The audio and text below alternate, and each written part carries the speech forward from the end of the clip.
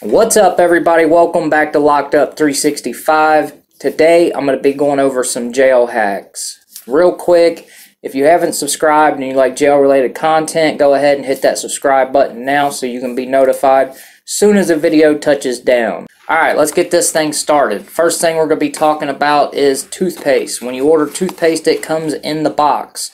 Now this thing comes very handy to hold your pens and stuff, and you can stick it right on your rack.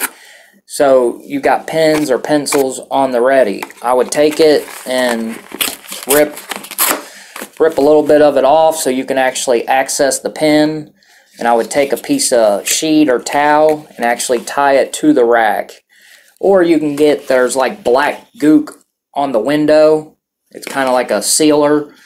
If you can get enough of that, that will hold it on there also. That stuff, I don't know what it is, but it's super strong and really sticky.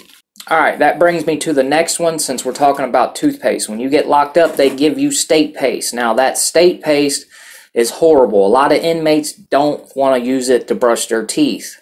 It's real thick and kind of hard. It almost seems like it's been setting like way too long or something. It's real thick. But a lot of people won't use it to brush their teeth. They'll use it to hang their pictures. They'll put like a dab on each four corners or put one dab in the middle and hang their pictures up on the wall. So if you look in a lot of cells, you'll actually see big white odd dots all over the wall or the bottom of the racks, and that's what it's from. It's from them putting toothpaste on the back of their pictures, hanging them up.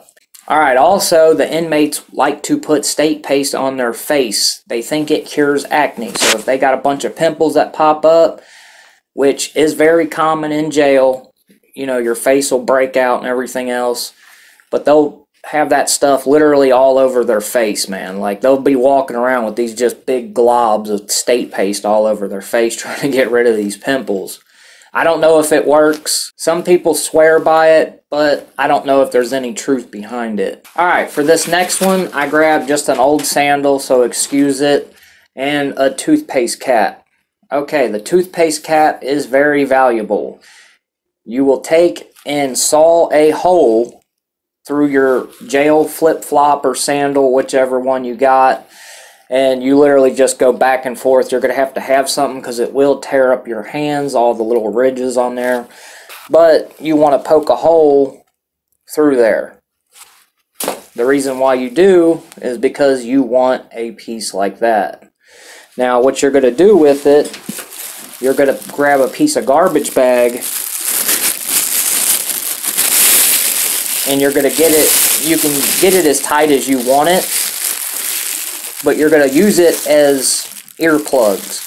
Because a lot of people on commissary, either they don't have it or it's just something that you don't remember to order until you want them. Because the dorms can get very loud. So you definitely would like to invest in some earplugs if you can. If not, you can make them for free. So all you're going to do is just put it in a bag, and you're going to tie it as tight as you can. Once you get using them, it will mold to your ear. But the reason for the garbage bag, you just want something like an extra layer over that piece, because you never know where that slipper's been, how many feet it's been in. So that's why you wrap it in the bag, and then you just put it in your ear.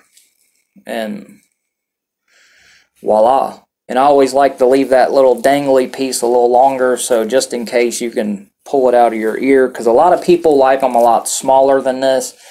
I just did it that way for an example. Alright, so for this next one, it involves the radio. Now this is my jail radio. They do not sell them in the gray anymore. Most jails are clear, but this got grandfathered down to me. And that basically just means it got passed down, passed down, passed down. Eventually, I ended up with it, and I took it all over the state of Kentucky with me. In the last jail I was in, they would not let me have it because it was not clear. So they kept it in my property, and that's the only reason why I still have it. I would have passed it down to the next person. But when I was in the 10-man cell, one of the guys was diabetic. He would get a styrofoam cup. I do not have a styrofoam cup to show you an example, but I do have a solo cup. what we would do is we would cut a small hole in the bottom, just enough to put the headphones through, and it will echo out the music so everybody in the cell could hear the music. Instead of one person listening to it, everybody got to listen to it. I cannot actually play it because they will probably hit me with a copyright strike, but you can try it for yourself. I mean, the solo cup works, but the styrofoam works a lot better. Just get a little styrofoam cup and just cut a small hole in the bottom of it and put the headphones through and turn on your little Walkman or whatever you got, and it's 10 times louder than what it was. You can actually hear it versus with the headphones that they actually have to be in your ear.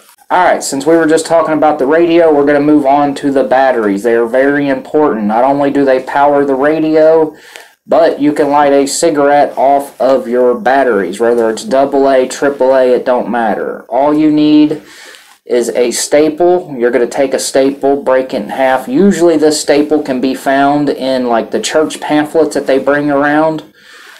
They usually staple them together, so you can take a staple out, break it in half. I'm not going to do this because I made a video. I'm going to leave a card right up here, so y'all can go check that video out if you want to. But we used to use the stainless steel sink. You put a positive and a negative. You take your staple. Half the staple goes on one side, half goes on the other side, and you literally just touch them together, and you got to light it in your mouth.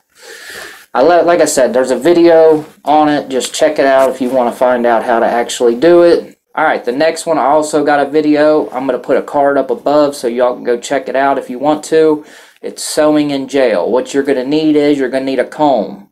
Now, usually when you go into the jail and they give you that Inogen pack I was talking about earlier that comes with the toothpaste and deodorant, it comes with a comb. Not every jail does give you a comb. They'll make you buy it off commissary for like 25 cents or something. Usually they're pretty cheap, like under $1 anyway. But what you're going to need is you're going to need one of these little bristles.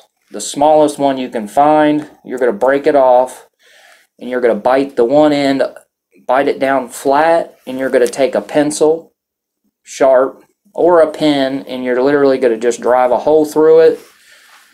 And you're going to take the stitching in your uniform, just take that out and get as big a piece as you can, thread it through, and you got your needle, so you can sew up whatever you need to sew up.